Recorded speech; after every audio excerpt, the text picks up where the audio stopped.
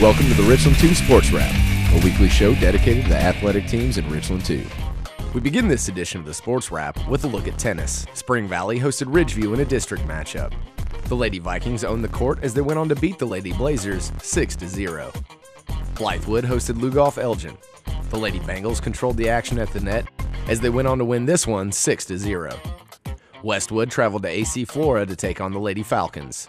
The Lady Redhawks played hard but couldn't get past the more experienced AC Flora as they went on to lose this one 6-0. Over to volleyball, Blythewood traveled to Lugoff Elgin to take on the Lady Demons. The Lady Bengals dominated the net with Meredith Jones' 4 aces and 19 kills leading Blythewood to a 3-1 victory over Lugoff Elgin.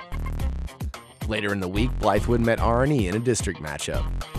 The Lady Cavs struggled to get past Blythewood's strong offense as the Lady Bengals went on to win this one 3-0. Spring Valley hosted Irmo.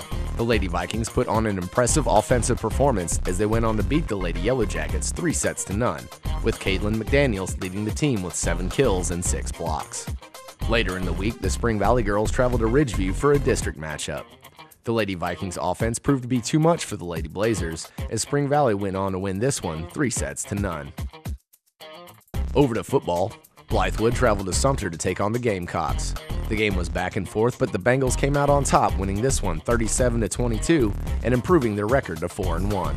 Spring Valley traveled to South Aiken to take on the Thoroughbreds. The Vikings put on an impressive offensive performance and managed to hold the Thoroughbreds' defense late in the game, helping them secure this 35-21 victory over South Aiken and improving their record to 5-0. Ridgeview hosted Westwood in a district matchup. On the Blazers' first drive, Nolan Randolph launches this bomb to wide receiver Trayvon Howell to set the Blazers up on the 8-yard line. The Blazers get on the board as Nolan Randolph runs it into the end zone for a touchdown. Later in the second quarter, Ridgeview tries to tack on 3 more points with this field goal, but Tyreek Bell breaks through the offensive line and dives in for the block. Ridgeview closes out the first half as Tyreek Bush breaks past Westwood's defense to run it in for a touchdown. The second half belonged to the Blazers as they went on to beat the Redhawks 32-0. Over to Harry Perrone, R&E hosted Orangeburg Wilkinson. Coming into the second half, the Cavs lead by 23.